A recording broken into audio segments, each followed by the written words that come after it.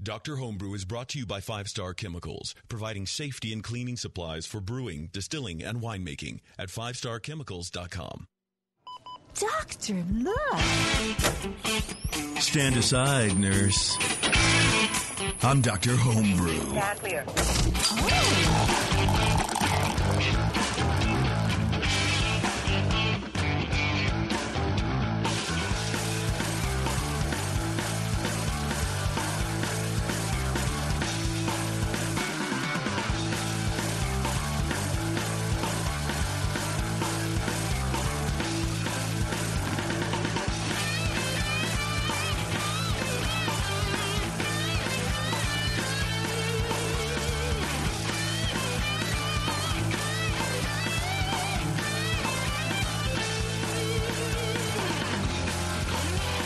Hey, everybody, it's Dr. Homebrew. Here we go. It's September. We're here drinking beers. We're here drinking homebrewed beers. I don't have a commercial beer in front of me, Brian. Do you? I have. It's not a commercial beer in this room, man. It's just homebrew, homebrew, homebrew. That's true. I did have a Scotch ale.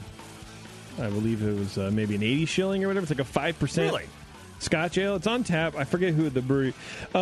It's fine.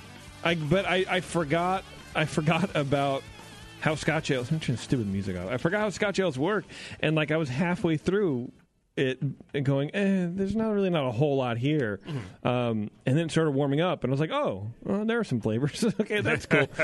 I forgot all about it. It's rare that you see a 5% Scotch ale around, so I took a gamble. It's pretty good. That's one of my favorite beers to make.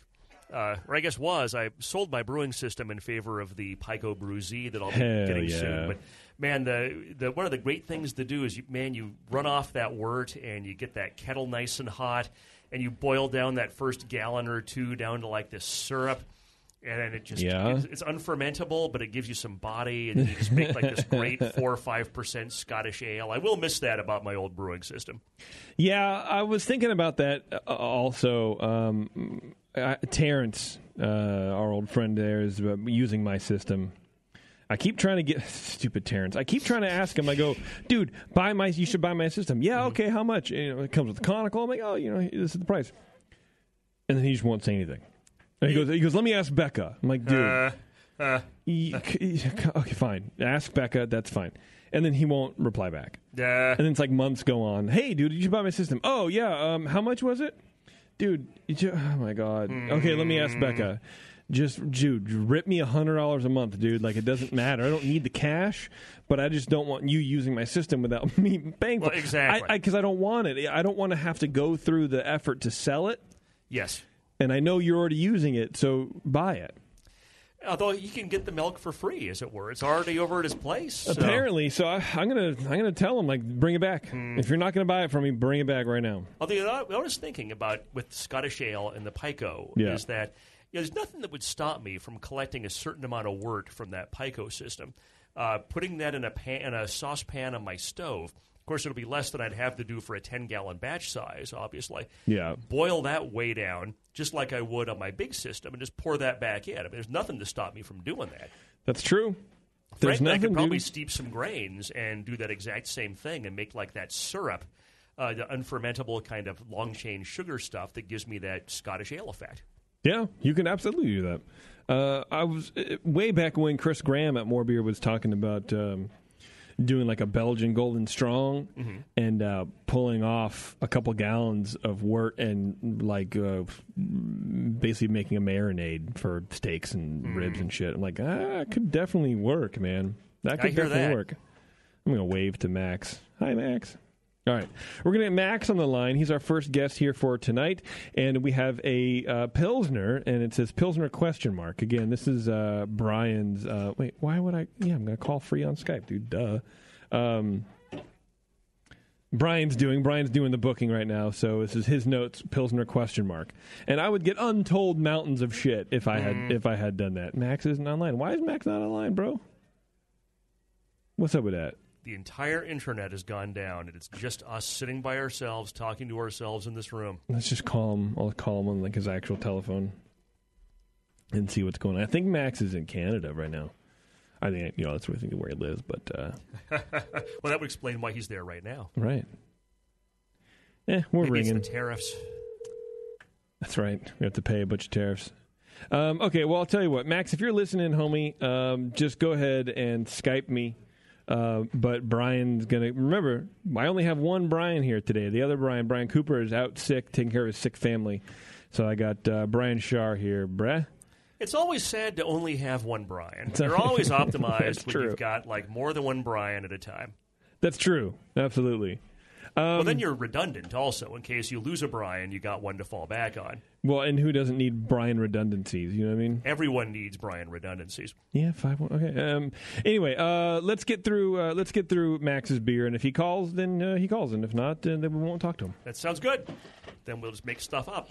So this is a 1B, I believe it is. 1B American Lager. Yes. Aroma. Aroma is malty with definite rice aroma in here. No hop aroma. Very low fruity esters, almost like a fruit salad. Gave it a 10 out of 12. What's interesting is sometimes people make the American lager with the rice adjunct, and the rice adjunct can be very overpowering flavor and aroma-wise sometimes. The amount in this is, I think, just right to blend in with the malt. Appearance. The one thing that I thought was a little off-putting, and that I actually had Jason pull out the second bottle for, was this is almost like a rosé wine color. Yeah, it is. There's definite reddish-orange character to this. It's not just like a classic American lager flavor. And I'd be curious, I hope Max calls, so I want to talk to him about maybe what he thinks the origin of this is. All I can imagine is maybe the rice. But, it's brilliantly clear, no head. So I gave it a 1 for appearance. I knocked off a point for the color and a point for kind of the absolute lack of any head on this. Yeah. Which it is a cool color. It is a very cool color. Very, very light rosé. Exactly. But I wonder what kind of rice he used, because if it was white rice, and he said in his notes he wanted to use rice flakes, but he didn't have any, so he just cooked some rice and used that. Yeah, who knows? It's but if it's white, why would it? Maybe in Canada the rice is pink. Maybe it's like red rice or some heirloom it's rice. Entirely possible. Wild rice. Yeah, there's a lot of different kinds of rice. It's not all Calrose. Not everyone irrigates the desert to grow rice. That's true. Well, they should. Only if they have water. Flavor is dominated by rice and a hint of malt. Mm-hmm. I think the flavor overall is very light. Don't really get any hop flavor or an extremely low hop bitterness. It's very well attenuated. Balanced definitely toward the malt and rice, which is also what the finish is. Really don't get any flaws in the flavor at all. I mean, this is, as people always say, this is a style you can't hide behind. There's nothing here. There's not like tons of hops or malt you can hide stuff behind. So very well executed in that regard. I gave this a 15 out of 20 for flavor. Yeah. The mouthfeel, body's low, which is to be expected.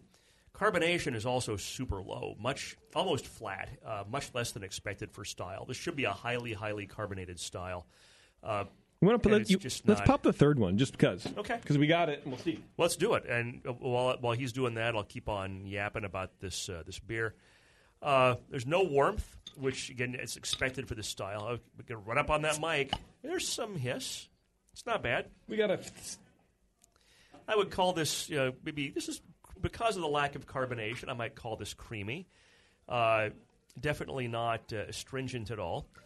Gave this 3 out of 5, primarily because of the really low carbonation. Overall impression, 7 out of 10. There's no flaws other than the color, which, as I said, is a little off-putting when you first see it and you're expecting an American lager. The rice character comes through without being overpowering or obnoxious. I think it actually is a really, really well done amount of rice. Just how the rice was added came out real well. And actually, I did say the low carbonation is a problem. All right, Jason just poured me from the third bottle, so let's have some dead air for a second while we drink beer. I mean, there's some carbonation in this one. It's still very, very low, but there's some there. It's a little more fritzy, than the other two bottles. Definitely agree, and it may be that the sample that I was drinking probably had about this level of carbonation 30 minutes ago when I judged it. Well, I remember opening that second bottle, and I didn't hear a hiss at all. No. So I wonder if... and what you were drinking was out of the second bottle. I was drinking out of the first bottle. Okay. So I think that, whether this is bottle conditioned or off a keg, at the end of the day, the color is one point, right?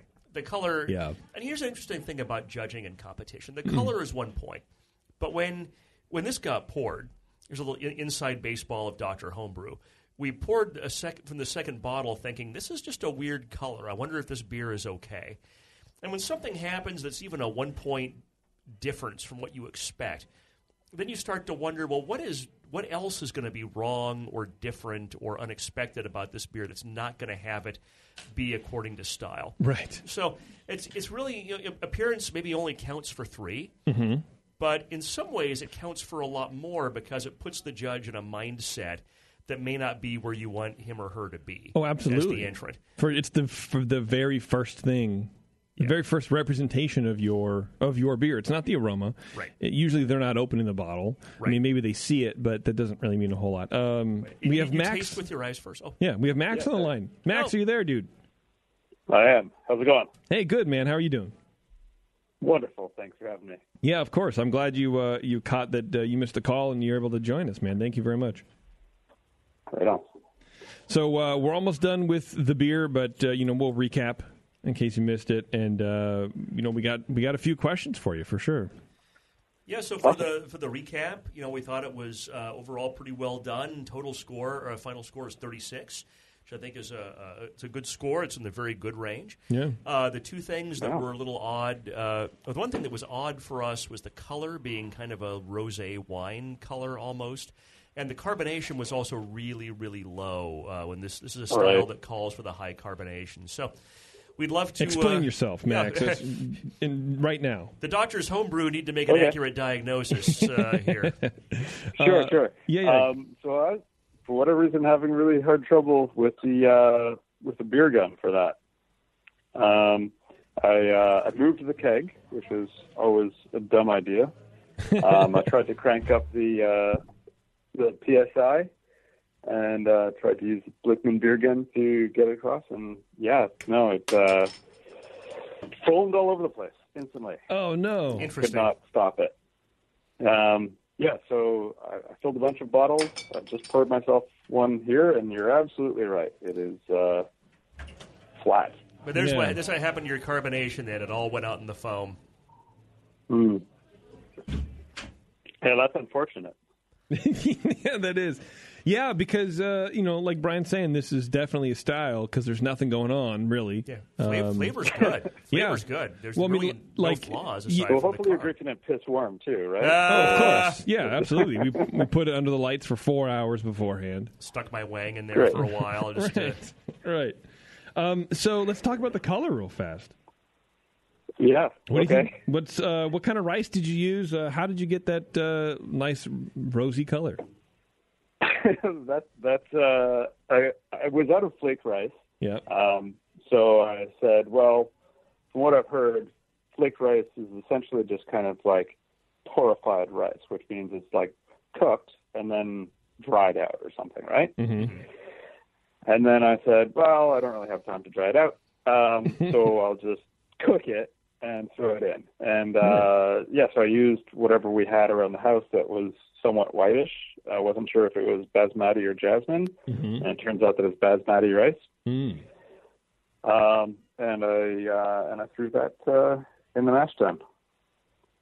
Is it a pink color? Is it a pink color? No, the rice is like white. It's rice. white, right? Yeah, I just wanted to make sure because I just. You see what I'm saying? Like you see the color, right? I'm looking at it right now.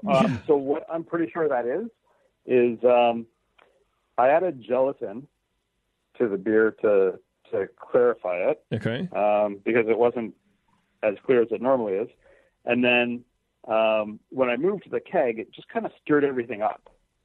And so when I was bottling, actually coming through the bottling wand was gelatin. So I don't know if you can see it from the bottles that you have there, but in the bottom of the bottles, it's actually got like gelatin gunk in the bottom of mine. So cherry or strawberry gelatin? Sorry? Cherry or strawberry gelatin?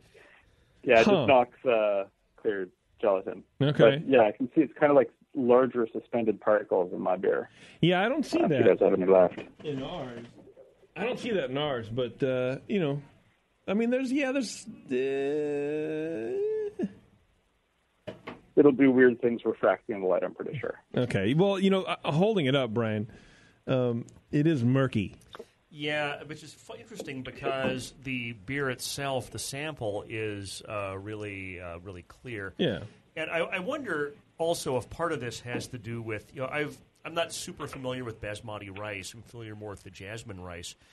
But I wonder if there's something when you cooked it that there was some reaction between the rice and the malt that maybe ended up with a pinkish color, right? I mean, I'm not a chemist, but I could imagine that could happen.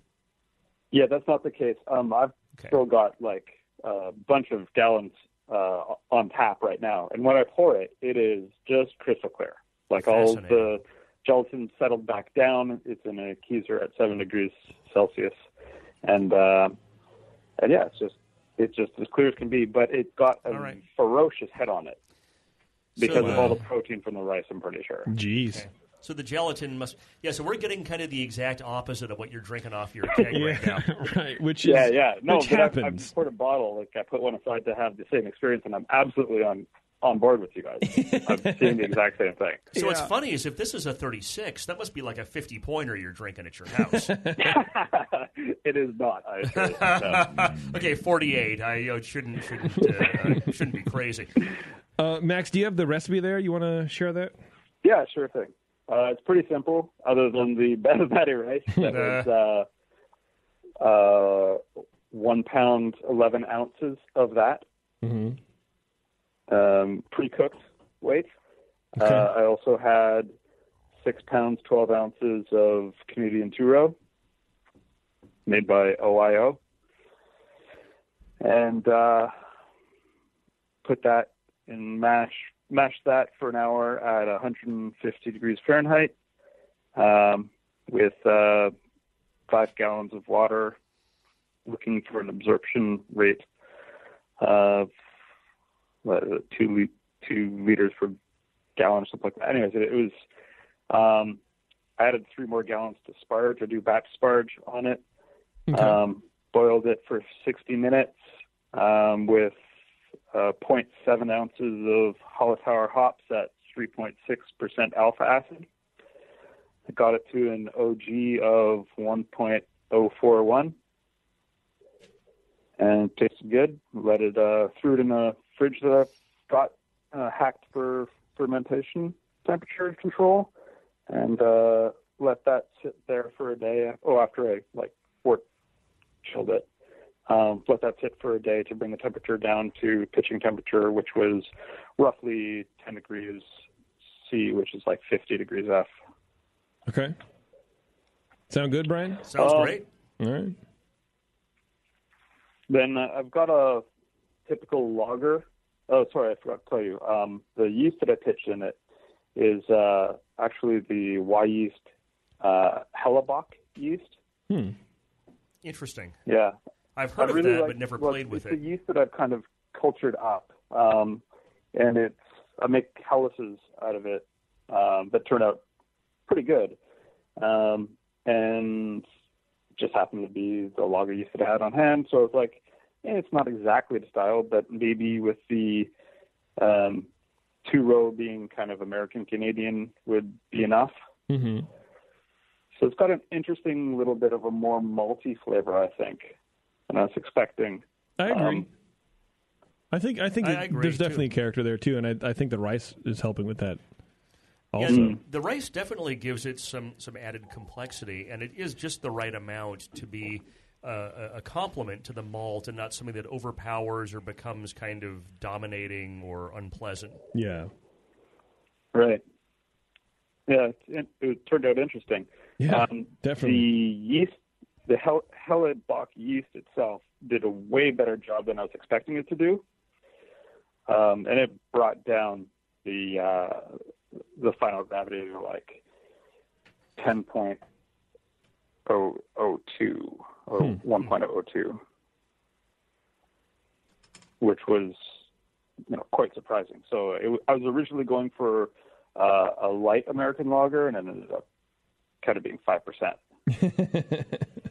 That's 5%? That's 5%. Wow.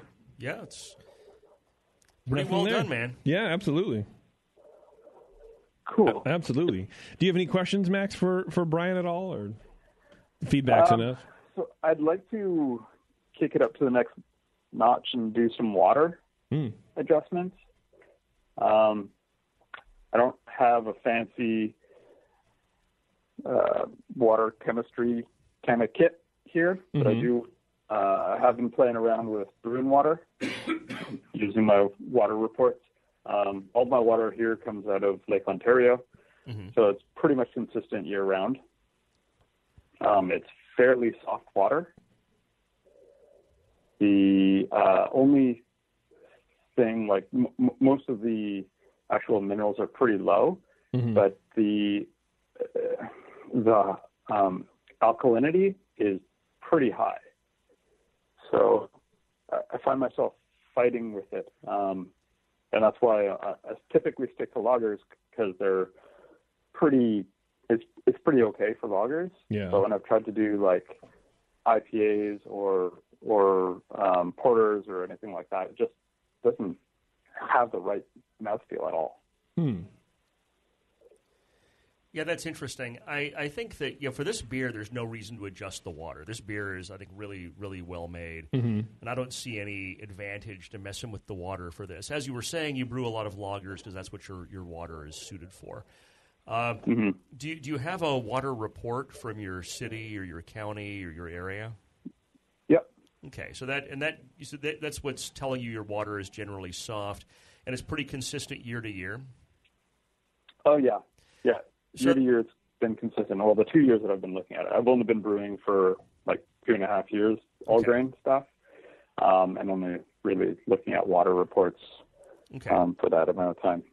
So your best practice. So I'll kind of go in order of best practice here. So best practice is to know what's in your waters. Use something like an iDip to analyze your water, so you know when you're brewing what's actually in there, and you really are dialed in on what to adjust. Because if you don't know what's in there already and you start adjusting, you're going to end up with way too many minerals, and your beer can be like licking a rock. It's just I've had beers like that when people don't know what the start is, and then they try to adjust. Now, there's two ways you can kind of know what you're starting from without using an iDip, and you have a less preferred practice. And the one is you start with distilled water and you build it up totally from scratch. Though that's kind of fraught with peril, because then there's some of the trace minerals and things just don't manage into your beer, and that's not always the best thing to do. Yeah. Now, if you have reports, if your water is always from the same, I live in a similar type place where my water is pretty much the same 11 months out of the year. Aside from the 1 month they're cleaning out the system, and we get water from the next water district over for that month, and you can taste it in the water. You just either I don't brew then, or I'm just pay attention to what's going on in the water. If you have a consistent water supply year over year, you can roll the dice and just put that into brewed water or whatever your spreadsheet is, and adjust your water accordingly. Essentially, you're going to be adding sulfates or adding gypsum for those IPAs and things to really make that pop. You're going to be adding like calcium chloride, other direction for more malty beers, but you're going to be essentially adding like gypsum. And the thing is just not to overdo it. But if you're consistent and you're willing to and you're comfortable enough with your water supply that you're pretty sure it's going to be the same all the time, I would just plug that stuff into brewing water, get whatever it says to do it, and then see what happens. Right. And as far as the alkalinity that I've got, according to brewing water, the estimated bicarbonate that I have is like 110 parts per million. Do I only need to be concerned about that for acid dosing? Or will that have an effect on the overall kind of flavor and minerals that go into it? I'm not the water chemistry guy. Damn it, Brian. It's I'd say read Palmer. I love Palmer's book, but man, that book is complicated. Frankly, I have, and I'm trying to make sense of it. So it's going to take 3 more reads before I get any better. Yeah, I had to wrap my head around Z alkalinity it took me a long time to get my head around that. I'm still not sure. You meant the water book. Yes, the water book. I was just talking about the chapter in how to brew. Yeah, you might want to stick to that then. But you know what? My understanding is that 100 ppm bicarb is actually not as. I've heard stories of people that have like 300 bicarb. You're probably not doing that bad. Okay. I would say just go with what Bruin Water or Palmer or someone recommends you do, and just give it a shot. It's part of the point of homebrewing is just experimenting, right? Trial and error. See what works for you. You've made these and you haven't been happy with them. Is kind of my impression. And so just try something else, man. Try putting in some. Do some acid adjusting. Do some add some gypsum. See if those IPAs come out the way you want. And if not, do something else. Do you do a 5 or 10 gallon batch or different size batch or like a metric? I guess that would be like a 20 liter or 40 liter batch. I do 5 gallon batches. Okay. And sometimes I'll do a double batch. So just single batch. Worst case, you're throwing it out. I mean, who among us has not dumped a batch of beer? I've never done it. Really? Well, you're just that good. No. I should have, but I just hand it off to people. Yeah, I've been in that camp, too. Sometimes I should have. Does our malpractice insurance through the show cover the loss of a 5-gallon batch of beer, Jason? I don't even know where to start with how false that statement is. Do we get malpractice through the AHA or the AMA? That's kind of the thing I've got to wonder about. Google that. Exactly. Anything else, Max, or if not, we'll let you go. No, that's all. I look forward to hearing what you guys had to say. And cool. I think you guys were very generous on this part. For such a flat beer. It was really my doing. I wanted it all. Well, aside from the flatness and a little bit of the color, it was flavor-wise and aroma-wise really well done. I really enjoyed it. Yeah. All right, Max. Well, thank you for that. Thanks, dude. I appreciate it. Yeah, I appreciate you guys. All right. Bye. Good night. Bye-bye. Yeah, Max tried real hard to get us beer. I mean, he's in Canada, obviously, and that's not cheap. It's not a cheap shipment. No, it's not. So, kudos to him for getting us his beer. Okay. Now, this would have been well over 40 if we're sitting in his living room drinking this in Canada. Sounds like Lake it, Ontario dude. Yeah. Or something. That'd be pretty nice. Yeah. Crystal clear, no color, big head. That sounds great. All right. We're going to take a break, and then we're going to come back, and we're going to speak with Walter. He has an American Double IPA for us to get through, so hang tight. We'll be right back. Hello, fellow BNers. This is Sully from the 21st Amendment Brewery located in San Francisco, just 2 blocks from Giants Park. Before Nico and I opened the 21A and before I was a professional brewer, I homebrewed on my small 4-burner apartment stove in a back house in Santa Monica, California, making my extract brews before graduating to the daunting idea of all-grain brewing. Homebrew books and information was hard to come by back then.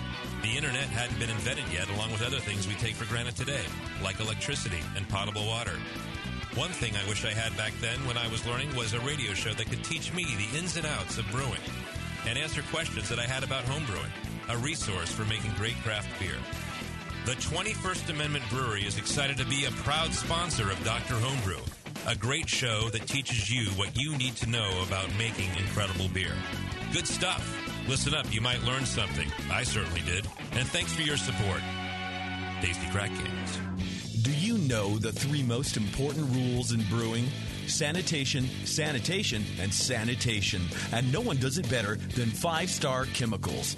5-Star knows sanitation. You can only sanitize clean equipment. And 5-Star knows how to clean, too.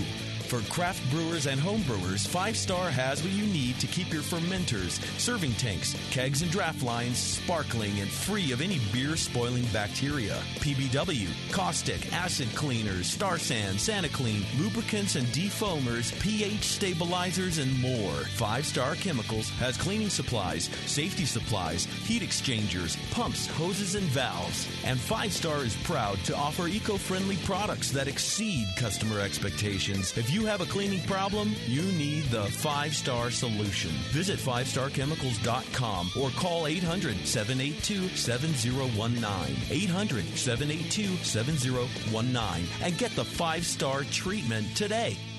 Are you a member of the White Labs Customer Club? If not, you should be. It's the easiest way to earn free stuff for turning in your old homebrew labels from either Vials or Pure Pitch. All you have to do is save your labels and redeem them for things like free yeast, an exclusive White Labs t-shirt or sweatshirt, and even the opportunity to brew with the yeast man himself, Chris White. Signing up is easy. Just go to whitelabs.com/customer club, fill out the registration form, and then mail in your labels. They will return the favor by sending you awesome White Labs swag. Go sign up today at whitelabs.com/customer club. White Labs, pure yeast and fermentation since 1995.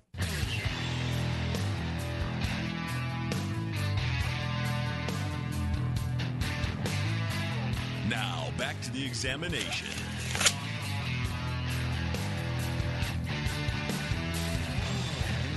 All right. Thanks for sticking with us, everybody.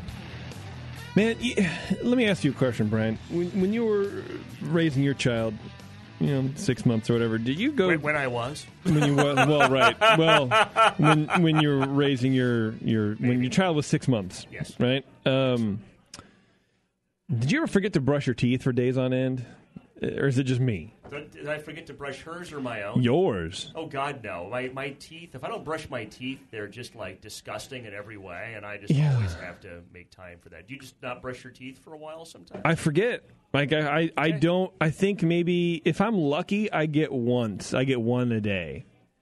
A one-a-day brush. And so we moved the toothpaste and shit downstairs, so I have better access to it. But I can't remember. I have 3 jobs plus raising the kid. I'm so scatterbrained, man. I feel your pain, man. It's a pain in the ass. But anyway, it's better. Eventually, she'll be brewing beer. Eventually. Probably take her 8 or 9 years from now. But she'll be brewing some beer. Maybe she'll be brewing beer for you, which is totally legal as long as you put the yeast in. I just wanted her to brush my teeth for me. That's all I want to do. We have Walter on the line. Walter, are you there? Yeah, I'm here. Hey, how's it going, dude? Oh, good. Hi, Walter. That's Brian there. All right, so we have an American Double IPA. Have you brewed the style before? What's going on with you here? Not really. This wasn't supposed to be a double, but I kind of you fucked up. Misjudged myself, so I ended up adding some DME and got it a little bit higher than I planned on. So. Oh, what do you mean? What happened?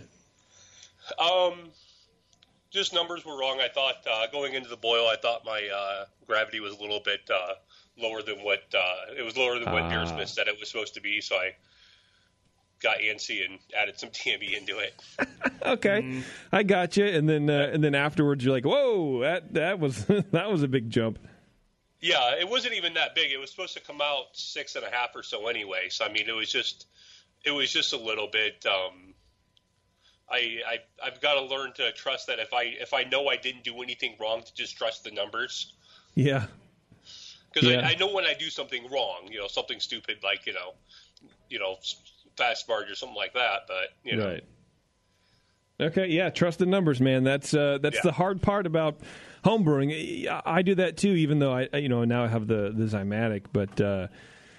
I still, to this day, I have the recipe. I know what it's supposed to be, and then I go to the homebrew shop and go to More Beer, and I see all the grains. And I'm still fighting that urge from that I've had since I brewed my first batch of I want to add more shit, but it's not going to come out the way that I've already planned it. So I have to remember that it's a homebrewer's curse. It's a brewer's curse, man. But midnight wheat. Yeah, I know, right?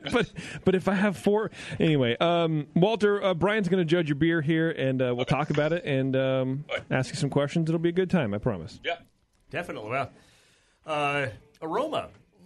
First impression, I got some woody hops, like almost a Northern Brewer character. Some caramel / crystal malt type character.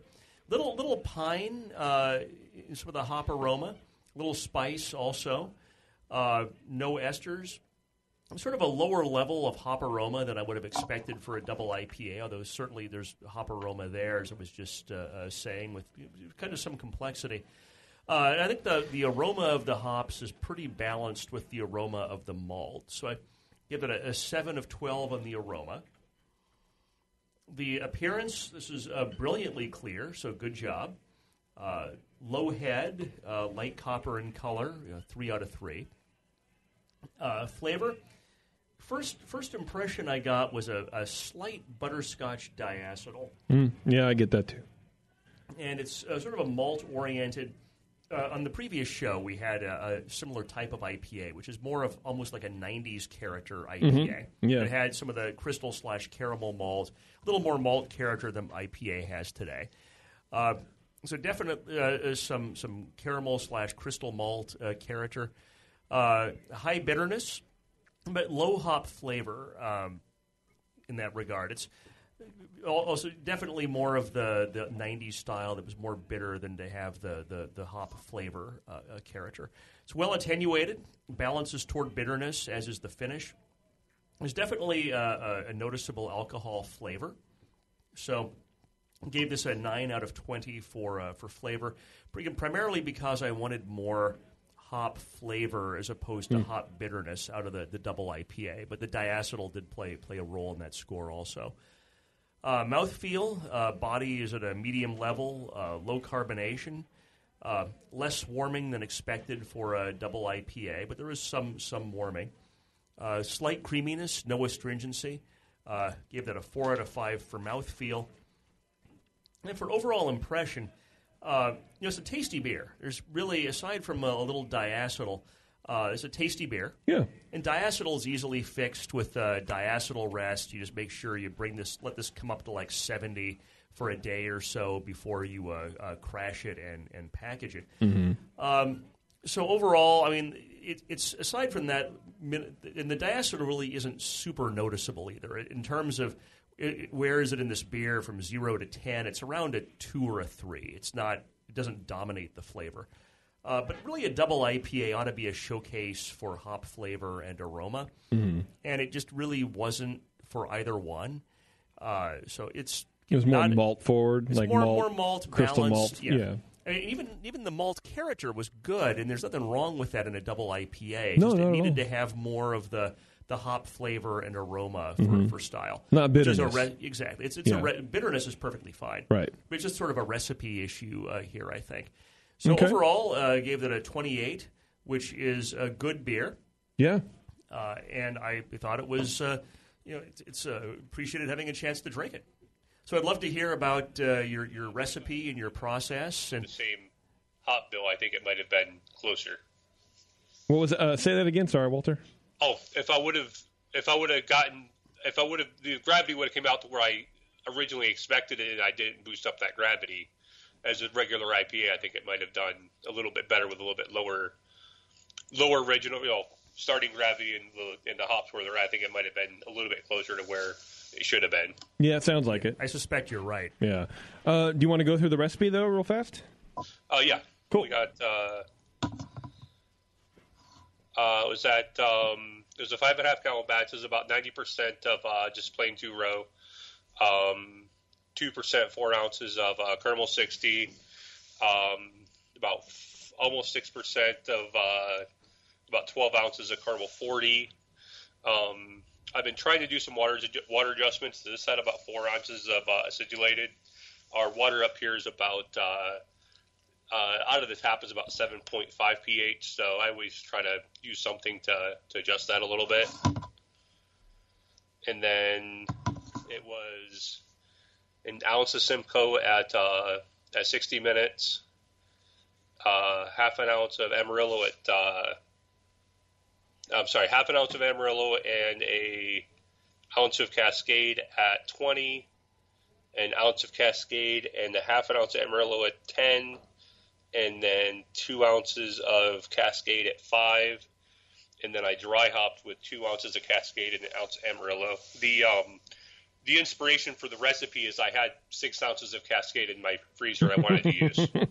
That's good inspiration, man. Yeah, it's like I've had this for 8 or 9 months and I'm going to use it. Yeah. Was the Cascade opened or was that sealed the whole time?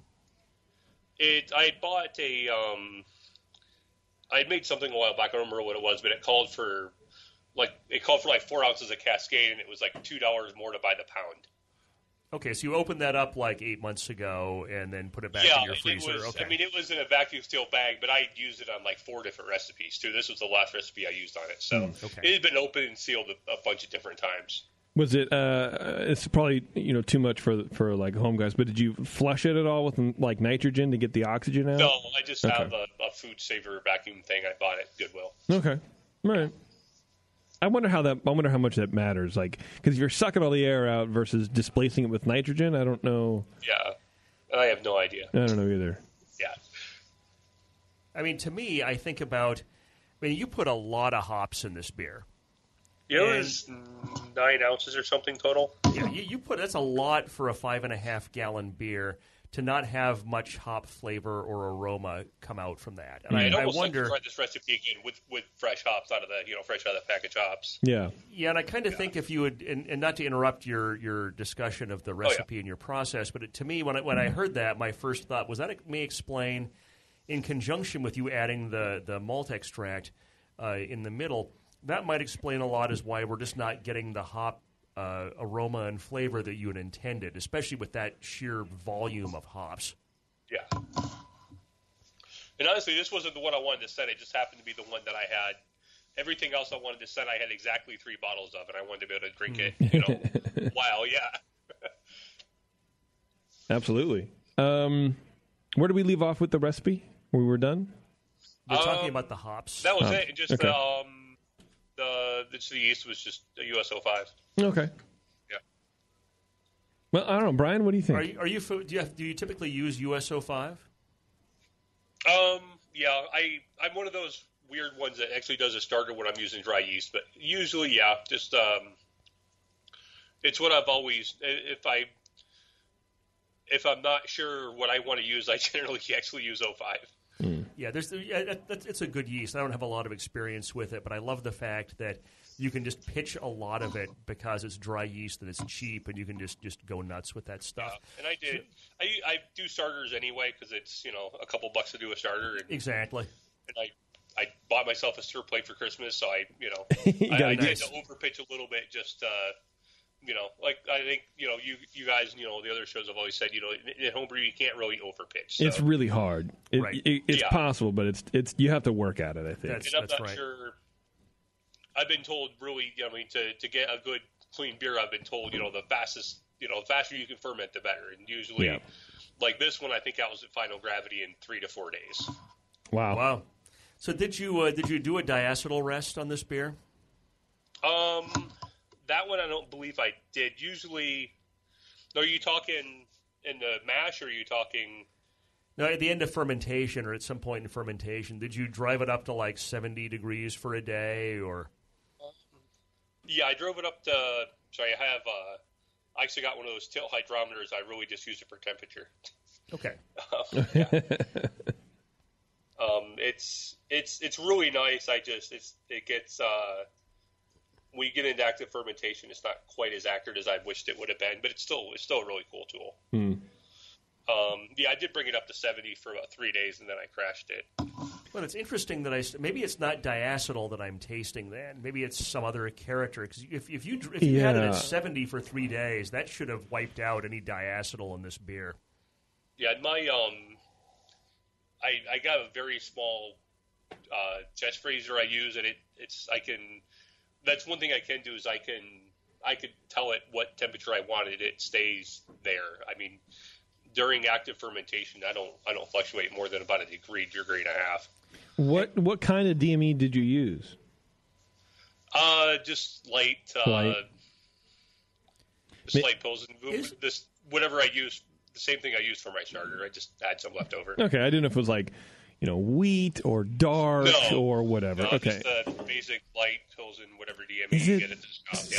Scorched, maybe, do you think? So was there, Walter, was there caramel or crystal malt? I'm sorry, I'm trying to think back to what you had said, and I don't remember off the top of my head here.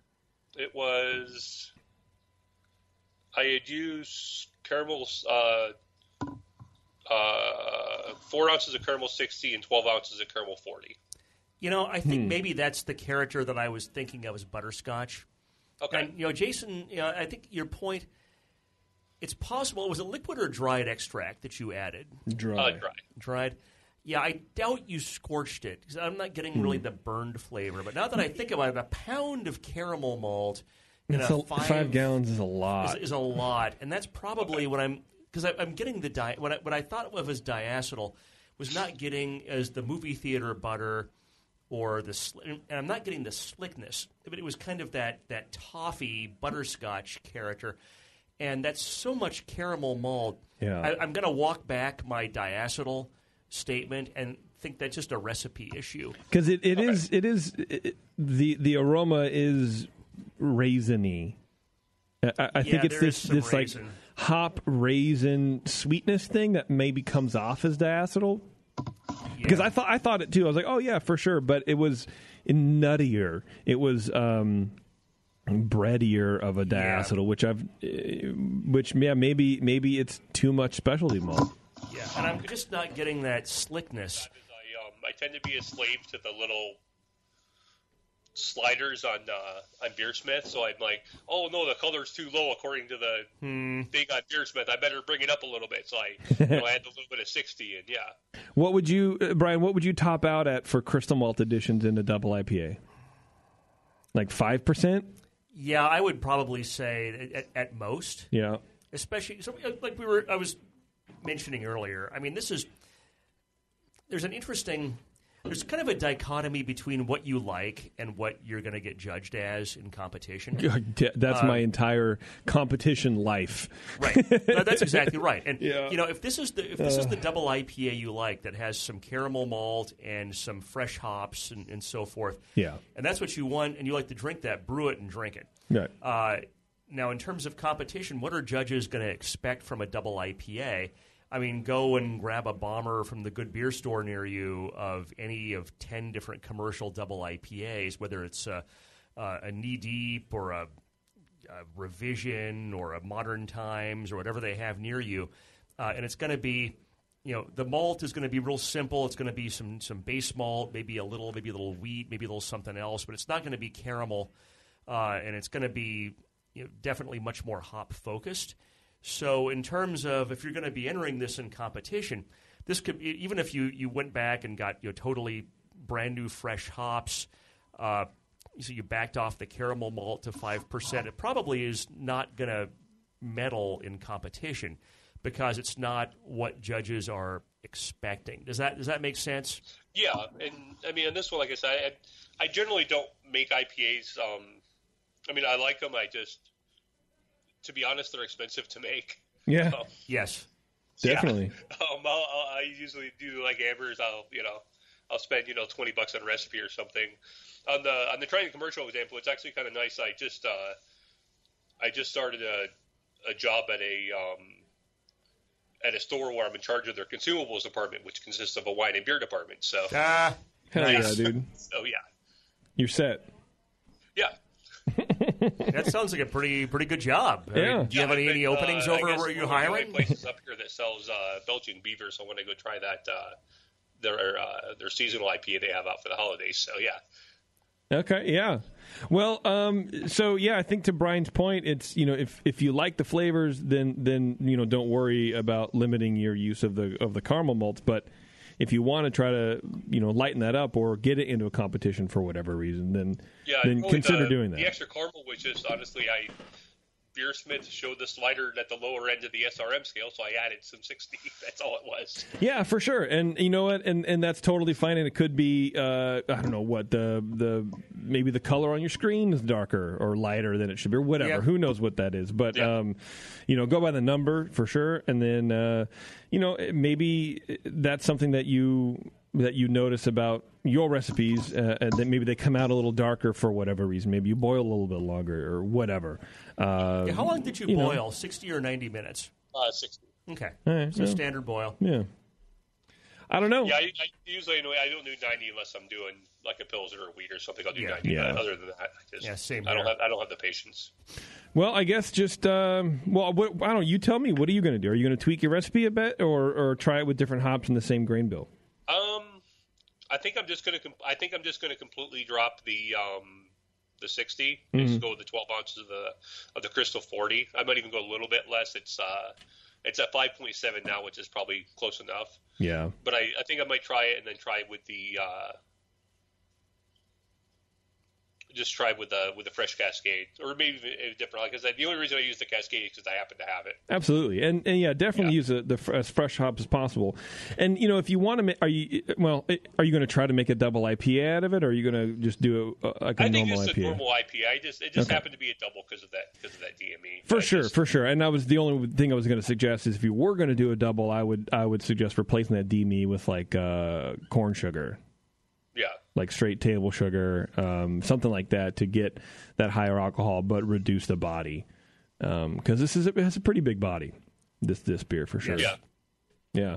All right, man. Well, hey, I appreciate you sending the beers, and if there's nothing else for Brian, we'll let you go, Walter. No, thank you guys very much. All right, thank you. Thanks, man. Right, thank you. Bye. Cool. Well, it's nice of both entrants to send us their beers. Yeah. And let us talk about them and enjoy them and drink free beer. That's true. Speaking of free beer, I don't know. Grog Tag, of course, is your one-stop homebrew customization shop. They have it all from reusable beer and wine labels to durable metal signs, high-quality coasters, and everything is customizable. So get creative over on grogtag.com with one of our hundreds of templates, and we'll print it on high-quality materials and ship it out to you. It's easy. Check out grogtag.com today and use code BNARMY to save 10% on your next order. grogtag.com. They're working on a new site, the boys over there at GrogTag. Really? Yeah, because the crop tool is kind of weird. I'm not speaking out of turn. This is the fact. But they're redesigning the site, making just a bunch of changes to make it easier for the flow. And one of the things they're doing is, so I say they. This is why I keep pausing because I'm like so I do some work for GrogTag, so I can say we. Now it's easier to talk about. Yeah, right. So one of the things we're doing is from a lot of customers who have said, like, I have a photo because, look, we get a lot of old heads, okay? We get a lot of old people, and they don't understand. I resembled that remark. It's true. And they go, look, I have this photo. I just want to put some fucking text on it. Mm-hmm. I don't want to upload it in a template. I don't need anything fancy. It's just like a gift for my nephew or whatever, and I want to do this thing. And we're like, well, we can do it for you if we have time. We'll, send us the photo, and then we'll add text in Photoshop. But then that gets tricky because it's like, well, what font? Right. And where do you want it? And then we're spending 10, 15 minutes going back and forth on emails. It's complicated. Meme font. Right. So what they're doing is they're adding text boxes to editors. So you can upload a photo and you can just write the thing and you can drop the text box wherever you want on the thing, which is totally new for us. So I'm really excited about it, and that should be out. I don't know. I think they're doing beta in like a month. Well, I like the GrogTag stuff a lot. I've gotten a few things from there, and I've always found it to be pretty easy. Yeah. And that is a site. It is so graphics intensive. Dude, it is. There's so many choices. That is not a simple trying to redo anything about that site. That is not simple or easy or quick. No. It's funny you mentioned that because I worked for them a couple of years ago, and then I left, and then they brought me back on. Because, like, last year, actually, it's almost been a year now, and they're like, look, only for a couple months, like, we just need some help, like, covering, because we're spending so much work doing the website. And it's been almost a year. Because it is a ton of work. A lot of custom coding goes into that website, and it's just, you're when you pick a platform for a website, you're handcuffed as to what the parameters are within that. You can do some custom stuff, but if it breaches the parameters of Drupal or whatever, it's never going to be. You can't do it. So anyway, we're excited about it, and that's some inside info if anybody cares about website stuff. Let's talk about Ruby on Rails. I don't even know what that means. I'm not sure I do either. I think I've seen that movie. Can we monetize our blockchain cryptocurrency, perhaps? Yeah, VeChain. Let's go. Sure, let's do it. I got some VeChain stock. Or not stock, but crypto. Do you have some V-chains? Is that like a coin? Is that like a thing you can buy shit with? Well, it's like 2 Chainz, the rapper, but it's he's in the blogosphere. So anyway, let's give away the $40 gift certificate to Grog Tag, which is the our At Least Your Beer Will Look Good award, and that goes to Brian. Do the honors, please. That goes to Walter for his Double IPA. Congratulations, sir. You win the Grog Tag award. Hell yeah, Walter. I'm gonna email you over the code here in a little bit. I mean, probably in a couple weeks. We'll see. Because I'm bad at that stuff. Okay, we're gonna get out of here, Brian. We're done. Are we? Wait, really? are we? I don't know. Let me see. I think Max wins, but as we've said before, by winning, you have the satisfaction of victory, which is, of course, there's no small value ascribed to just the value of victory. True. No, I'm just making sure. So since Bev isn't here because she's sick, I don't have my show logs, and she texted them to me instead of emailing them to me because she's broken inside, and I just need to make sure that we don't. Well, while you're doing that, I can try to make sure we don't have any dead air. We can talk about. No, we're good. Okay. The AHA is our last live read I had to do. I apologize for forgetting about those people, but they're lovely people. And, sign up for the AHA, man, because you get discounts. You get discounts at over, 2,000 places, breweries, homebrew shops, that kind of stuff. Get the Brew Guru app, like Brian was saying on the last show, and always have it to push. So wherever you are, you get those push notifications. You're walking around downtown, wherever the hell. Save a couple bucks on some apps or whatever. Does the Hop Grenade have that program? Or I don't know. I should check. Yeah, you should. I got Brew Guru sitting right here on this phone, baby. I can just open this up and see if I get a discount tonight. That's true. All right, everybody. Thanks for tuning in, and we'll be back. I think our next live show is going to be October 17th. And Brian Cooper will be back, and maybe Brian Schar will be here too. I don't know. We're going to be rotating some people, and then if you want to be on the show, what I've done is transferred a lot of that stuff over to Brian Cooper because he has time and he's better at it than I am. The show definitely deserves more attention than I'm able to give it. So if you have any wish to be on the show, let's just say Brian at thebrewingnetwork.com, maybe. I don't know. Just keep emailing me, and I'll just forward it over to him until I figure it out. But anyway, I just wasted a bunch of time. That literally meant pretty nothing. Awesome, man. It's a bunch of information that I didn't resend it at the end of it. I didn't even need to say it in the first place. You are a radio god, I'm pretty friend. good, dude. Don't worry about it. All right, everybody. It's been Dr. Homebrew, and it's also been real. Take your antibiotics.